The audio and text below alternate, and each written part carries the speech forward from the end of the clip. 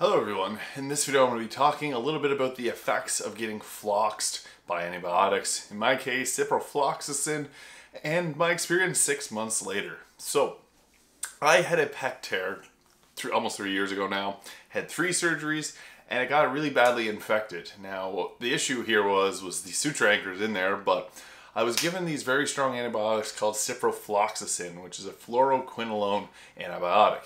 These are some of the strongest antibiotics out there, and it wreaked havoc on my body. Now, you might have seen my previous video talking a little bit about my experience with this, but I want to talk about how I feel now 6 months later, and how I'm still feeling the effects, unfortunately, of that ciprofloxacin. And hopefully I won't be feeling it for my whole life, but the biggest thing that I've noticed after taking the ciprofloxacin, so the first few days after taking it, I felt like I was really old. I was hobbling around, walking really slowly because the pain was just so high in my knees and my ankles. And unfortunately, the pain is still there in my ankles. My knees have gotten better, but the ankles are still taking a big hit. Now, I see a lot of news out there about people getting Achilles tendon tears from this antibiotic, and thankfully that hasn't happened to me, but I was doing a lot of walking around a little while ago, and I was getting Achilles tendonitis extremely badly, and there was nothing really anything I could do about it because I was required to have to go walking a lot in what I was doing. So yeah, the antibiotics is likely the cause for me having that Achilles tendonitis so easily. After a couple days of walking, like, my joints were creaking in the ankle, like when I walk, I'd be like, and like I could feel something really was off.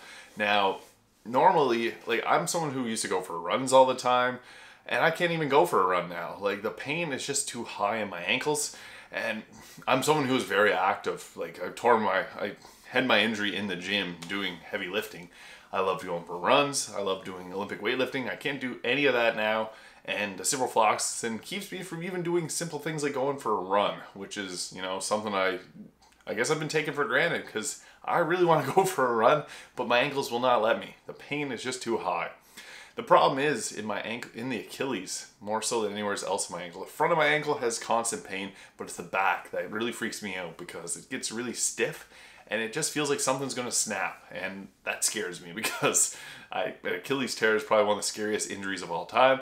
But yeah, I am unfortunately still feeling the effects of being floxed by ciprofloxacin. It's terrible. I really regret taking it, but I didn't know any better. I didn't know the effects. Like, I took this, I wasn't warned at the pharmacy. I was just told to take this and it's going to help out with my infection. And then I found after taking it that my body was starting to, like, literally shut down. Couldn't walk up or down stairs. Like, I was in the biggest amount of pain in my life. And like, my surgery was upper body, and then my ankles were hurting and my lower body was really hurting. So that's when I looked into it, and yeah, I guess there is a lot of issues with this antibiotic. So this isn't medical advice by any means. I'm just talking about my experience, but be wary of that antibiotic because it can really do some damage. It's 6 months later now, and I still can't do some of the things that I loved to do before I ever took this. So yeah, take my word, I guess, with a grain of salt. Like, you might be fine taking it, but I'm going through it still. So yeah, I hope this video is a little bit useful if you're currently going through this or know someone who is. Like, definitely take care of them. It's not a good time to go through all this, and hopefully the effects won't be as long lasting as they are for me. So yeah, thank you so much for watching, and I'll see you in the next video.